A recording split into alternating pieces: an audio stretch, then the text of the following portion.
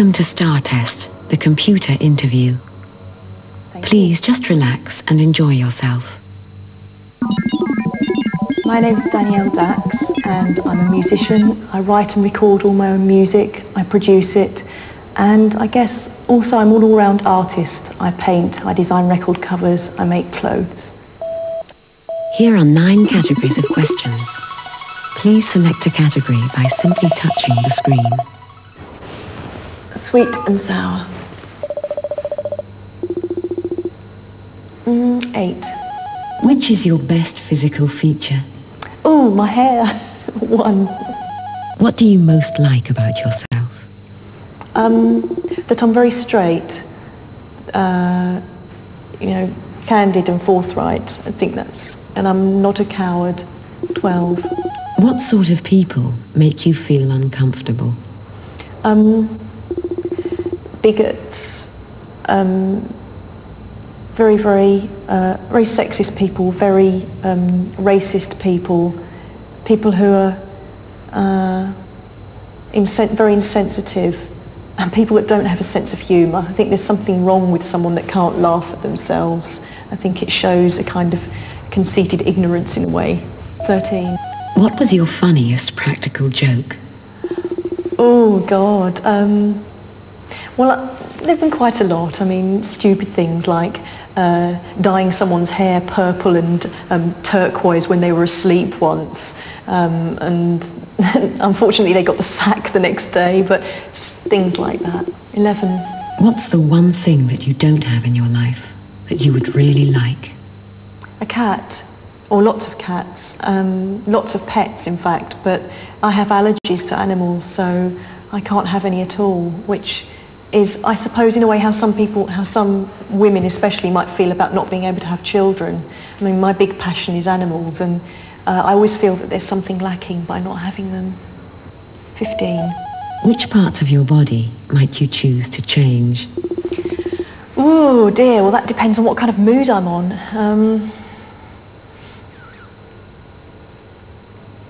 I think I'm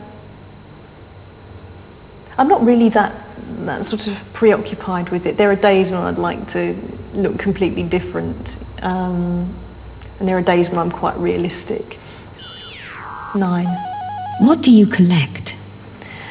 I'm an avid book collector, really to my detriment, because I have too many books and not enough space.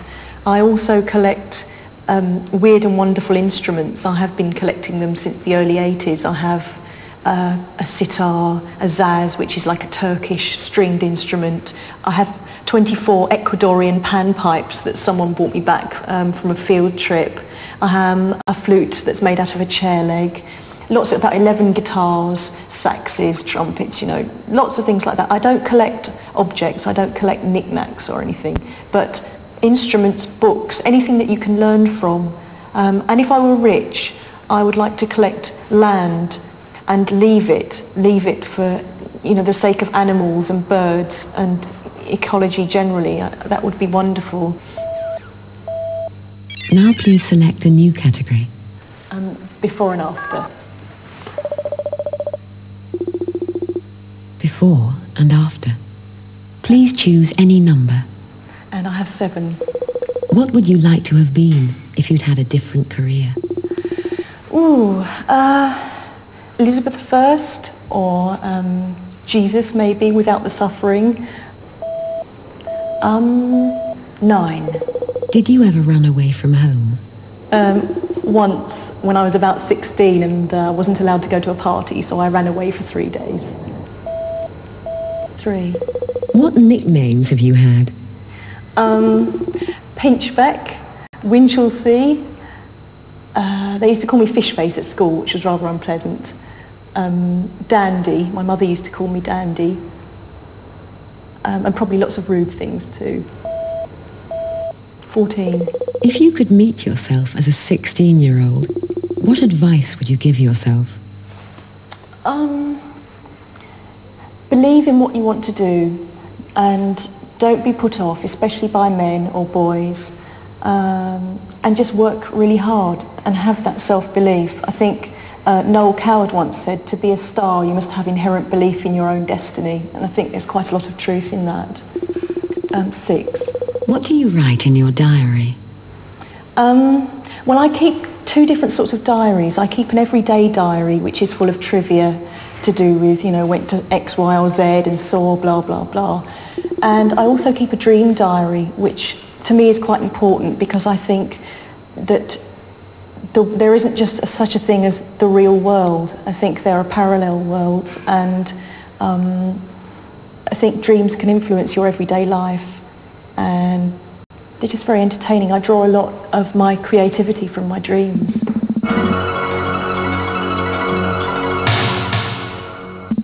Which is your favourite painting?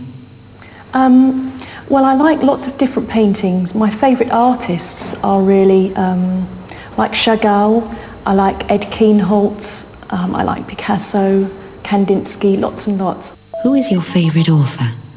Again, it's really difficult to choose just one. I like Ian Banks a lot. I like The Wasp Factory in particular. I like Tamar Yanovich. I like Ian McEwan, and I like J.G. Ballard an awful lot. Do you take sugar in tea? Oh God, no. Horrendous. What car do you drive? I don't drive at the moment, but if I could, I think I'd like to have a customised hearse with a double bed in the back. Who is your favourite designer? I like Pam Hogg.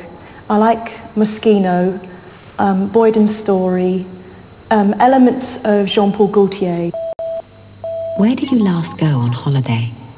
I went to Mexico, and it was wonderful. Who is your favourite actor? I like Robert De Niro and Al Pacino. I like Glenda Jackson, Flora Robson, Betty Davis. Michael Caine as well. Who is your favourite film director?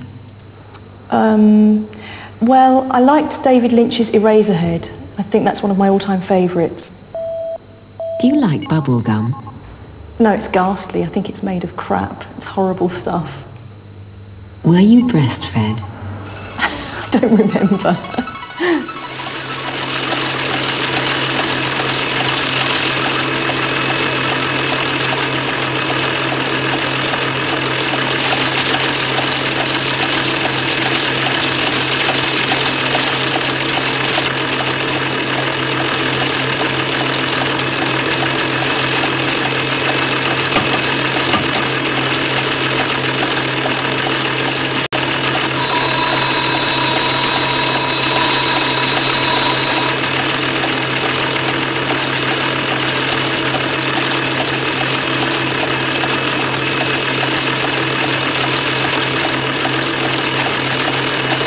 Okay.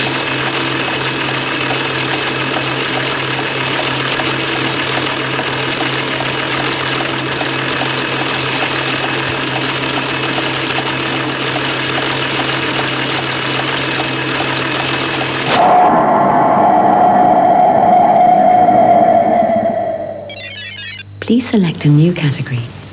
Faith and fortune. Faith and fortune. Please choose any number. 4. How psychic are you? I don't know about psychic. I feel very aware of unspoken feelings within rooms, between people. I'm very sensitive towards things like that. A few places I've been to have been very disturbing. For example, I went to Tewkesbury Abbey once with my parents, and I found that really horrendous. And the same, I went to Dachau when I was on tour once, and I found that absolutely horrific. I couldn't actually go inside, and the band went into the place, and by the time they came back, I was very disturbed by it. I think people who are genuinely, quite sensitive and artistic do tend to be open to those kind of things. 15. To what extent do you follow your stars? Oh, I don't really. 13. If you were a ghost, who would you haunt? I'd haunt the people who are responsible for destroying the health service. I'd haunt anybody who was responsible for oppressing groups of people, I guess. I'd be quite a vicious ghost, really. You know, the people who instigated Clause 28, if that's what it still is, people who are responsible for privatisation of things like the water board, people that run the nuclear industry for all the suffering that they cause and all the lies that they tell. And there's so many. 11. What is your vision of heaven? Oh, a bed full of Siamese kittens. 10. If you met God, what would you ask her?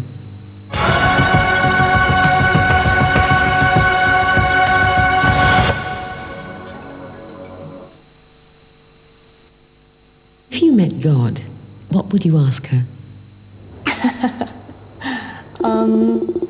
Why are the nicer people not as successful as the shitty people? Please select a category by simply touching the screen. Inside and out. Inside and out. Please choose any number. 3. What faults would someone who didn't like you list about you? Oh, God. Well, I think with me, people either really like me or they really hate me. Probably the ones that don't like me say that that I have a bad temper, which I do. I think I tend to be quite impatient as well.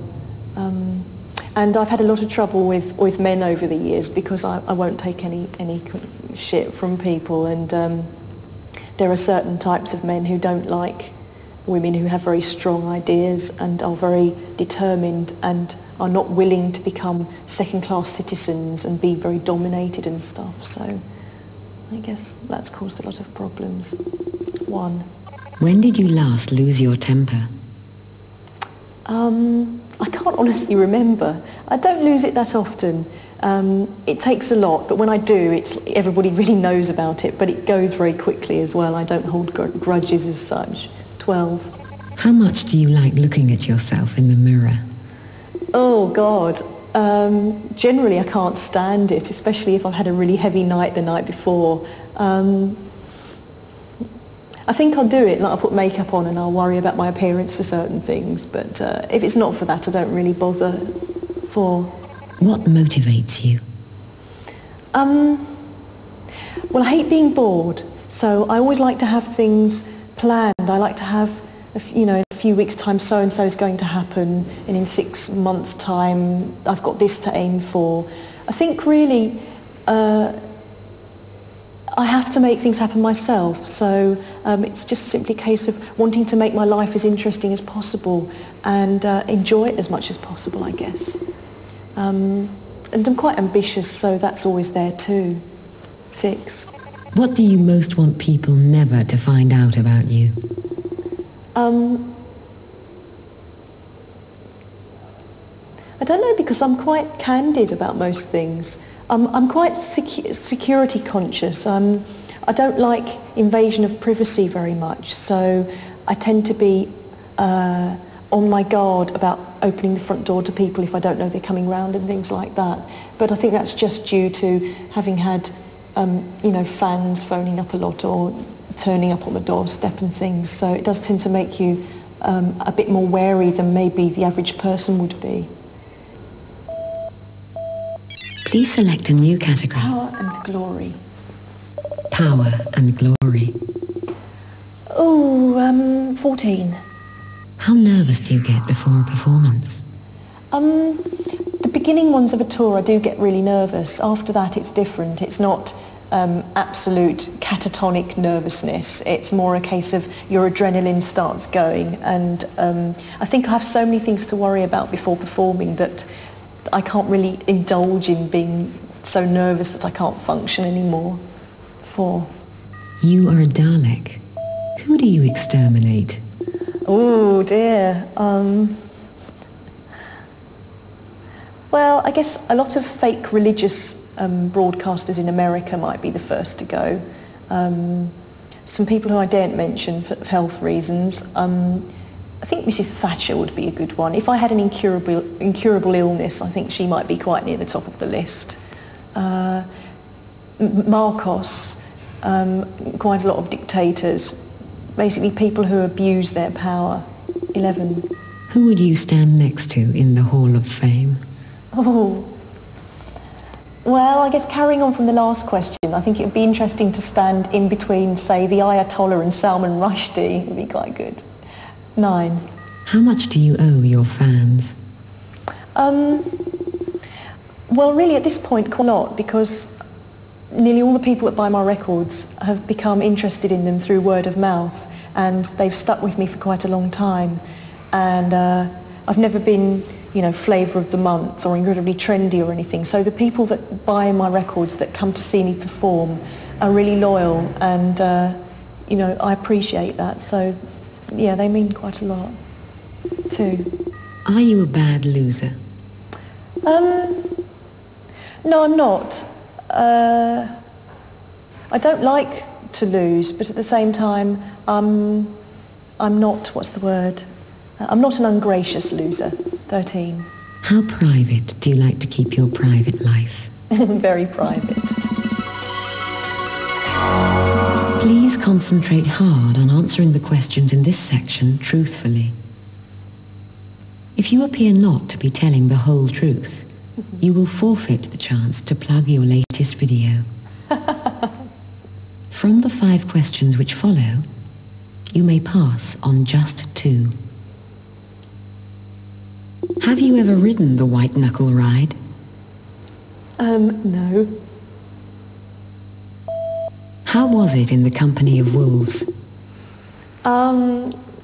Uncomfortable, because it took a long time for them to change my hair, and I had prosthetics, which is like a kind of rubber thing applied to my forehead, and it used to take about 4 hours for them to make me up and do the hair and the rest of it. So it was kind of a bit grueling, but it was exciting too, because I was very interested to see how the technical side of filming worked, the lighting, the smoke, the sound, all the rest of it.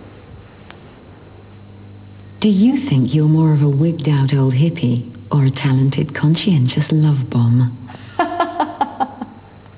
Definitely a wigged out old hippie. You now have 30 seconds to plug your latest video. Please start now. Oh God, I hate doing this. My videos for the single White Knuckle Ride. I can't describe to you what it's about because I don't have enough time, but I'm not going to say anything. You can all make up your own minds.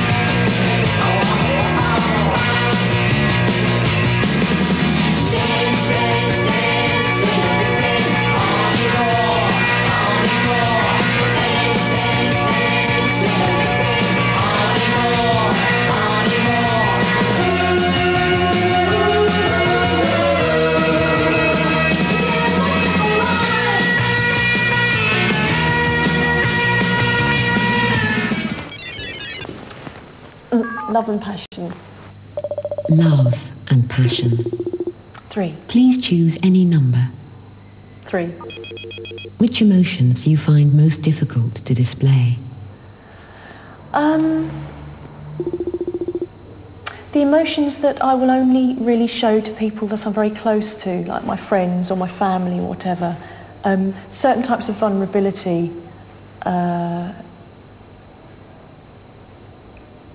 I don't cry in front of people that easily, unless I know them really well.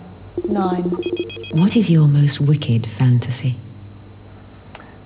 I can't possibly say now. 12. When did you last fall in love? 11. How many hearts have you broken? Oh, that's a difficult one. I don't know, I don't really think about it. 10. Who was the last man you fantasized about? I'm not going to tell you that. 7. Did you send a card last Valentine's Day? Yes. 4. How far do sex and love go together in your life? I think that they're not always linked. I think you can have really good sex with someone and not really feel that much for them. And the same way I think you can really love somebody and not necessarily fancy them or whatever. I think that there's probably too much importance put on sex. I think it's much more important to get on with somebody and have a kind of very deep friendship, like having a best friend almost, and the sex will come out of that. But I think if you don't have the feelings, it's difficult to sustain a good sex life. I mean, you can have a kind of fling, but to make it really last, you have to really care for somebody. 14. How would you describe the perfect relationship? I don't think there is a perfect relationship. I think that's a myth perpetrated by the Mills and Boone and Barbara Cartlands of this world. I think that someone else's foibles, somebody else's faults, are part and parcel of the way they are, and you love somebody for everything about them, good points and bad points. I think it's when people have unnecessarily romantic, idealistic attitudes that they come into trouble later on. Thank you for playing Star Test. Thank you. How do you feel at the end of the interview? Dried out. Have you learned anything about yourself? No. What question would you have liked to have been asked? What does God look like? What question are you glad you weren't asked? I'm not going to tell you.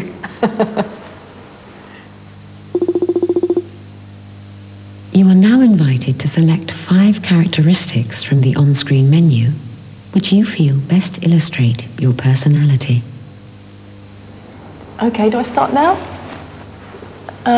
Determined, courageous, sensitive, weird, funny. Goodbye.